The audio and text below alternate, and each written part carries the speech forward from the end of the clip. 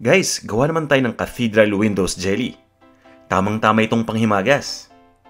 Ito yung mga ingredients na gagamitin natin.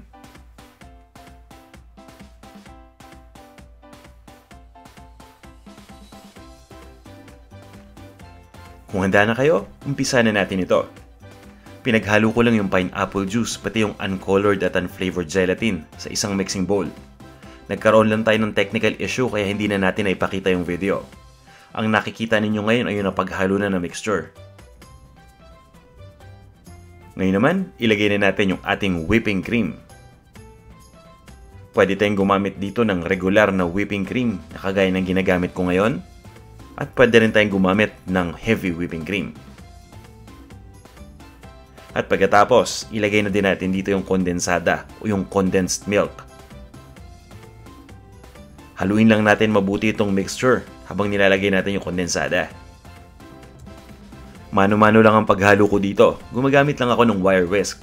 Pero kung gusto ninyong mahalo itong mabuti nang walang kapagod-pagod, pwede kayong gumamit dito ng tool na tinatawag na hand blender. Sa puntong ito, ilalagay ko na yung ating prepared gelatin. Ito yung gulaman o gelatin na na-prepare na natin bago natin gawin ito. Sinundan ko lang yung package instructions ng bawat isa.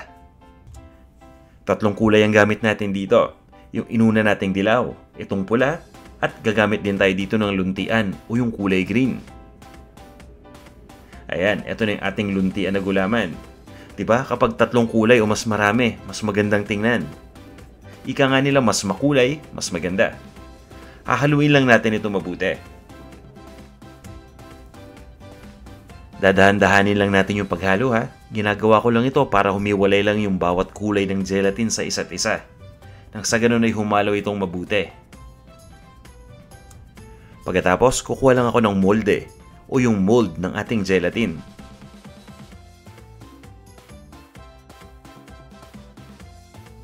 Dito makukuha ng ating gelatin o ng jelly, yung kanyang hugis maya-maya. Ilalagay lang nating dahan-dahan yung mixture dito. Pero guys, kung tutuusin, pwede nating ibuhos na lang kaagad yung mixture. Dinadahan-dahan ko lang ito para may pagkakataon ako na ayusin yung pagkakasunod-sunod ng iba't ibang kulay natin ng gelatin. Ang karaniwang makikita nating mold ng gulaman ay yung gawa sa plastic. Ito yung kadalasang may kasamang takip.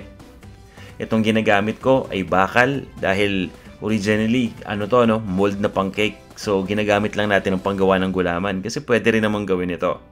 Wala lang itong cover, kaya ang gagawin natin mamaya kapag nalagay na natin lahat ng mixture dito, lalagyan ko lang ng cling wrap yung taas nito nang sa ganun may proteksyon yung gulaman.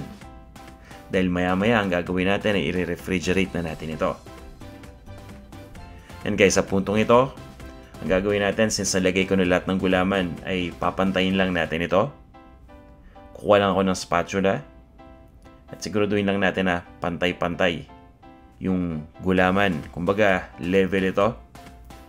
At pagkatapos, tatakpan ko lang ito ng cling wrap at i-refrigerate ko na ito ng 4 na oras. At habang pinapalamig natin itong ating Cathedral Windows Gelatin o Jelly dun sa refrigerator, lalo itong tumitigas unti-unti.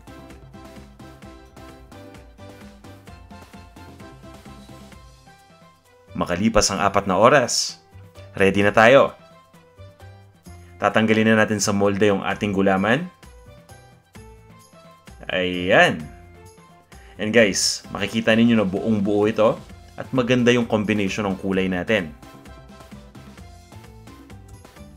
Hihiwa lang ako dito ng isang piraso para makita natin kung ano yung itsura nito sa loob.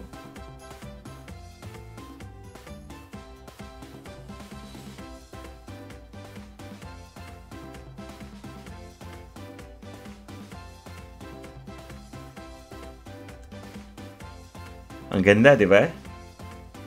Guys, maraming salamat sa pagnood nitong video. Huwag niyo sanang kalimutang mag-subscribe dito sa ating Panlasang Pinoy YouTube channel at i-follow ako sa Instagram. Ito na ang ating Cathedral Window Jelly.